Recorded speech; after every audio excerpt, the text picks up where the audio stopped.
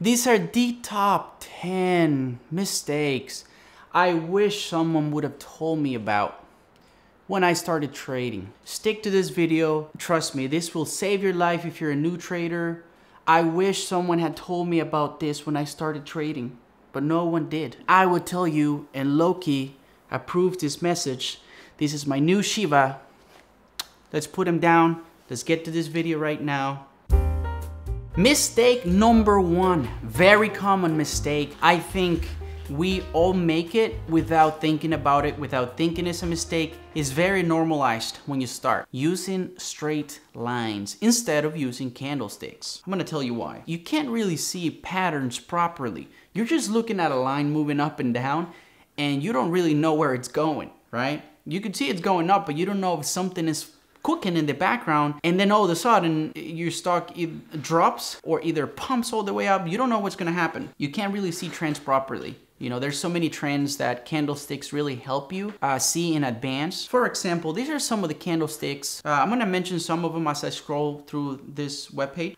You have the inverse hammer, you have the regular hammer, you have the morning star. Morning star is a very nice one that I typically like to see when a stock has been falling, and then once I see this forming, I kind of, you know, have an idea that, oh, this could probably start reversing to the upside. And then there's more. I'm gonna scroll slowly here so you can see a few of them, but if you are more interested in this subject, click on this link. You know, there's a description there. For now, we're gonna move on. When you trade with regular straight lines, it's like you're trading blindly, right? You don't really know what's gonna happen. You're just putting your money in there, hoping that whatever you're trying to do works. I understand when I started in Robinhood, I don't think they had good candlesticks, if at all. So when I switched to a better trading platform is when I actually started doing way better. And I'm gonna tell you about this platform pretty soon in the video. Very big one here.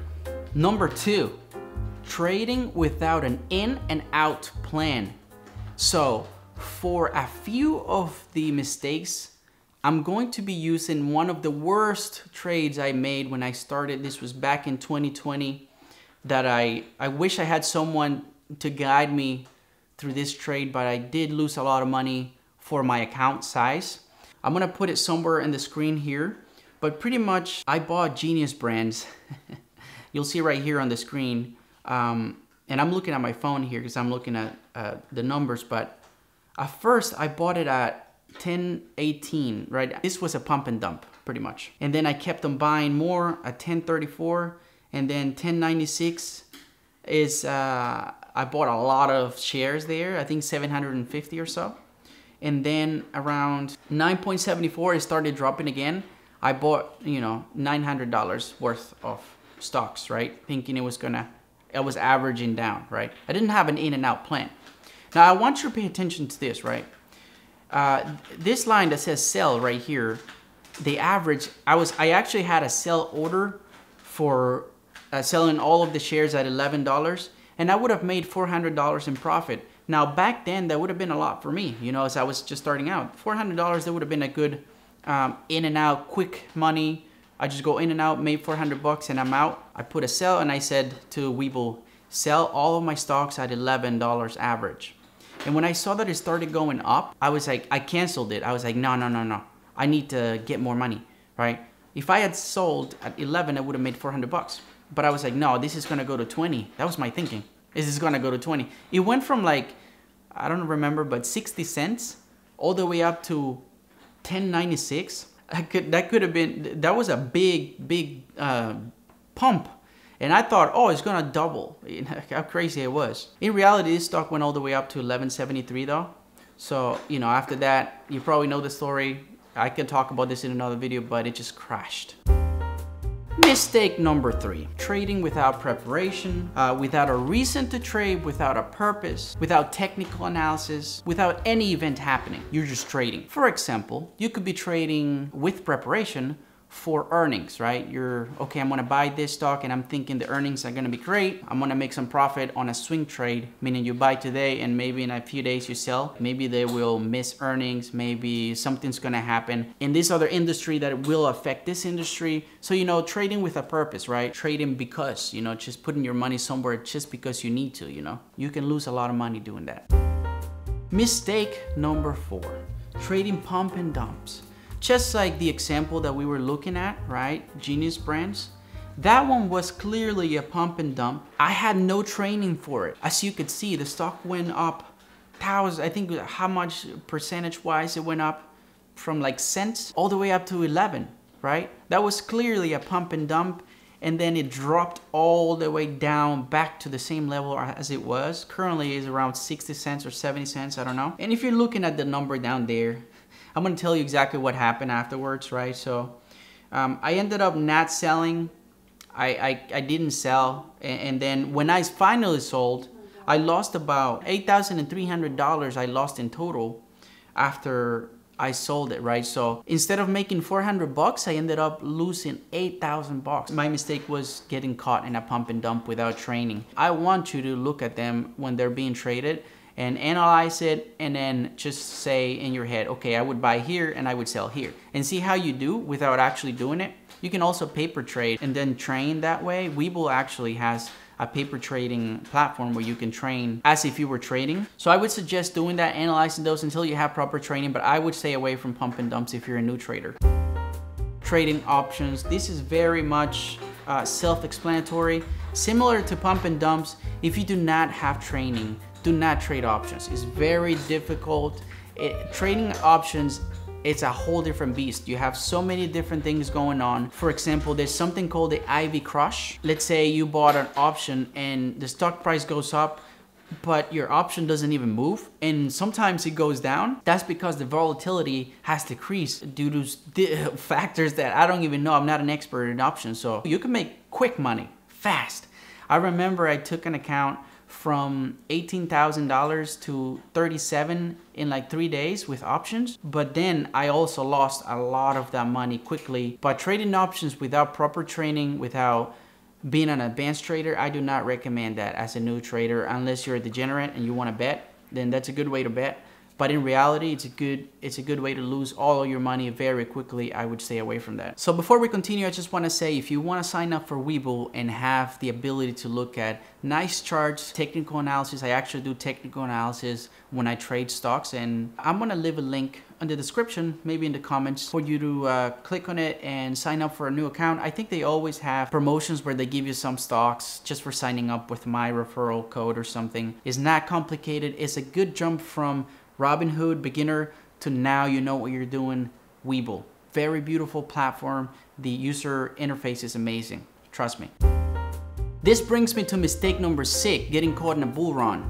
So I remember in 2021 when we were reversing from a big fall from 2020, I was trading a lot, I was making a lot of money. I was like, oh, I'm an amazing trader. I think I was built for this and that. But everybody was also winning, because wherever you would put your money, you would just make money because it was a bull run, right?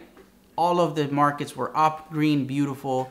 And then all of a sudden, boom, that bull run stops, boom, another drop, and I got caught in it, over allocated. That's another mistake I'll talk about pretty soon. And I ended up losing a lot of money as well because I was over allocated. I had all my money in the stock market, in options and everything. Bull run is when like everything's green, everything's going up, you know, everything like is doing well. And I got caught in it, and when it was over, I was over allocated, and then I didn't have time or proper thinking to say, hey, I'm gonna get out of all of my positions here because I think the market is gonna turn red. And I didn't do that. I thought it was, you know, just starting like that, going down, and I'm like, okay, it's gonna keep going up, and it never did. It was another big drop, another loss of money. Don't get caught in bull runs as a beginner. Consequently, don't over allocate your money. Over allocating means, let's say you have $1,000 to trade, and then you put $990 into one stock and then $10 into another one.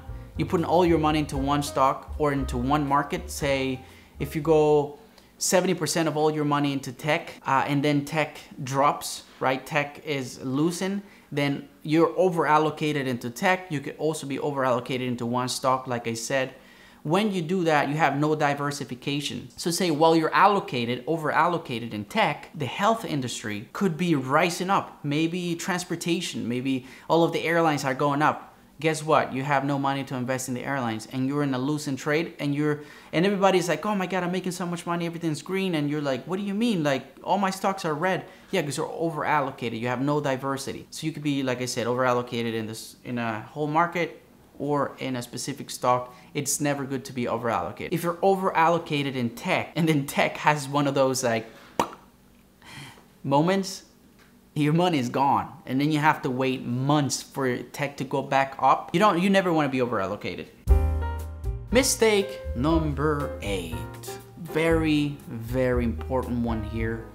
And it would sound simple to like fix or like not to make it, but trust me, this mistake is hard not to make, and you have to learn with strategy not to make it. It'll sound very simple, I promise you. Cutting your losses. Getting caught in losing trades and not selling. You get dragged down into the deep sea with all of your losses while everyone else is winning. This also ties back into one, over allocating, overexposing yourself. Also, not having an in and out plan, because when you don't have an in and out plan, you don't know when you're gonna sell. So let's say your stock is down 10%.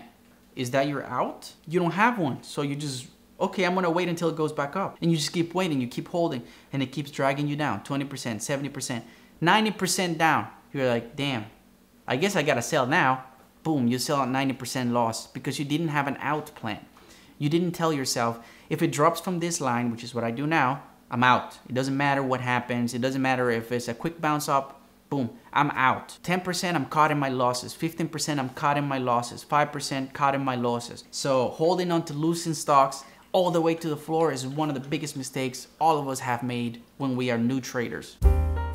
This brings me to mistake number 9. And this is gonna sound simple as well. Taking profits. If you don't have an in and out plan, and let's say you're up 15%, up 7%, however much you invested, what you could say is, oh, it's actually gonna keep going up. So I'm gonna leave it there because it's gonna keep going up. I'm gonna become a multimillionaire from this. What happens is in aftermarket hours, the thing drops and you're now down 45% when you could have taken profits early and then out and maybe go in again and then out. But when you stay too long because you think you're gonna break the market with that trade, that's when you lose money, when you're not able to get out. Because it's like, oh my God, you get so excited, I'm gonna make so much money, and you don't get out. That's a big problem. You need to get out. You need to have an out plan. So if you do not take profits, this is literally like counterproductive. You're not taking profits. What are you doing? How about this? Why don't you take a little bit of profits from this trade and then a little bit from that one, a little bit from this one. And once you look at your account, oh, all of them added up to a big amount instead of trying to squeeze all of the profits from one trade. And then you start losing your money. You gotta take profits early. You gotta have a number. At 20%, I'm taking profits. At this point, I'm taking profits because I believe it's gonna hit a resistance point, and from there, it's gonna keep drop down to, I don't know, settle down at a different level. I'm gonna take profits right up there. You need to take profits. So this brings me to the last mistake that we all make, and it is looking at comments online, either on Facebook or on whatever platform you use. Some random guy says, buy this stock because it's gonna go to the moon, this and that, and you're getting caught in comments from people promising that something great is gonna happen, and you just buy off of that. That's a big mistake. And you should do your own research when buying a stock. You should have, like I said, a purpose, in and out plan, all of that in place before you do a trade, and not just buy off of someone's comments online.